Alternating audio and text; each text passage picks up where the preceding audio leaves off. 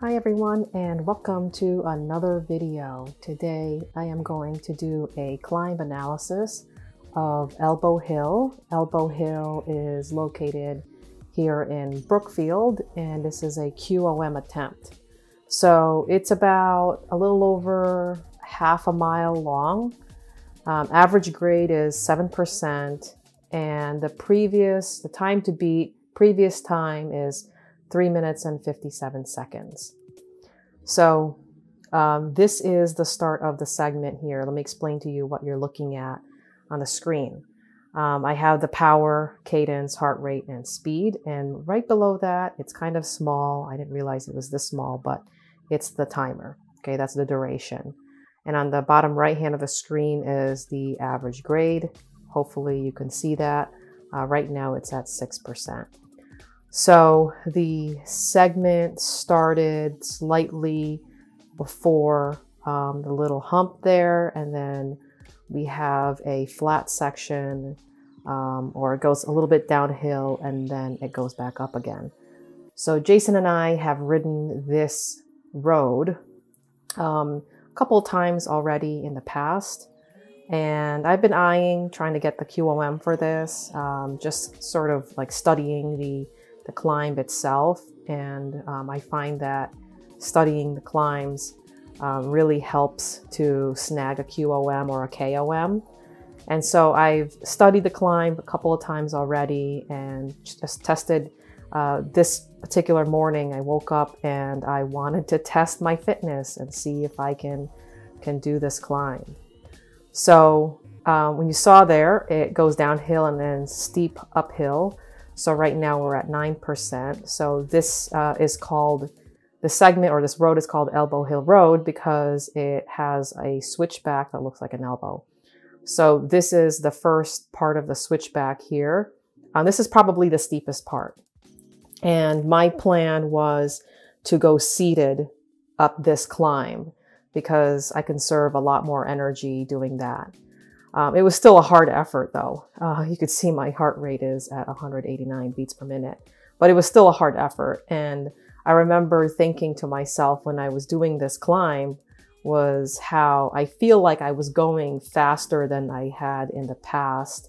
I don't know. I just feel like I was able to go up that climb, not easily, but I was able to go up the climb with less effort than in the past. And I wasn't even going in the lowest gear in my cassette there. So this second part of the climb is another switchback, and it's not as steep as the first switchback. So it's probably only in the single digits here. Right now you can see it's 8%. So I decided I was going to crank up the cassette. I wasn't looking, but I got off the saddle here. You could see me swaying. Got off the saddle for the most part, and I was starting to feel winded and starting to feel the lactic acid buildup in my legs.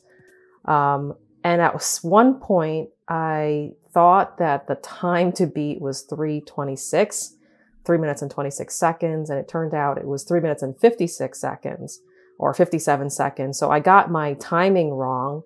And so shortly after this, you'll see my power drop here. And that was me thinking I didn't get the QOM and I wasn't gonna go for it. And then I realized immediately that, luckily I realized that false alarm, it was 3:57 was the time. And then I went hard again. So right here, you could see the power go up, and around the stop sign is where the segment ends.